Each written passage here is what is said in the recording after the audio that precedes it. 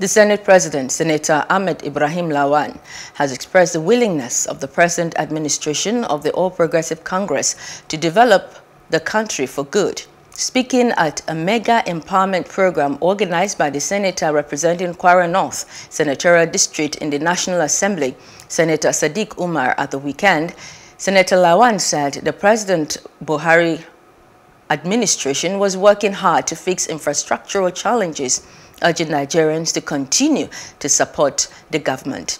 He reiterated the need for continued partnership of the federal government with the states and local governments.